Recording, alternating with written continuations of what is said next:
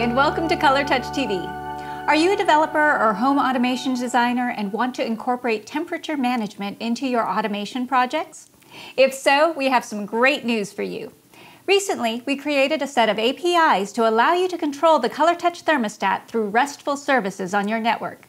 In this episode, I will show you how to prepare the ColorTouch for use and show you how to access our developer site that has full documentation and sample code to get you started. The first thing we are going to do is enable the API feature on the ColorTouch. Hit Menu, then the down arrow, then press the Wi-Fi icon, and finally press the Local API button to turn it on. After you are done, hit Home. Okay, great.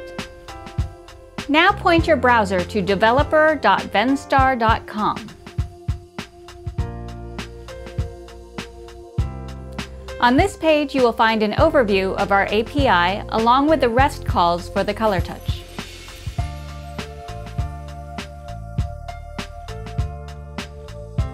You will see the REST calls for querying the sensors,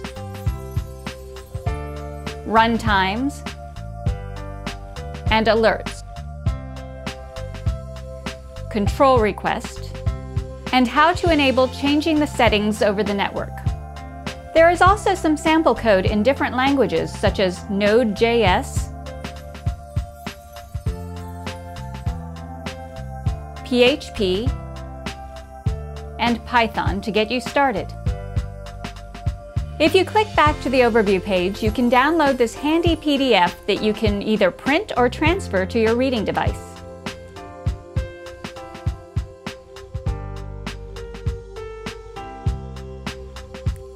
If you have any questions, feel free to contact our developer support team by clicking the contact link at the bottom of the page or emailing us at developersupport@venstar.com.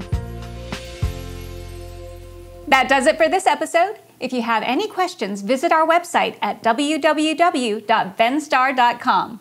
I'll see you next time on ColorTouch TV.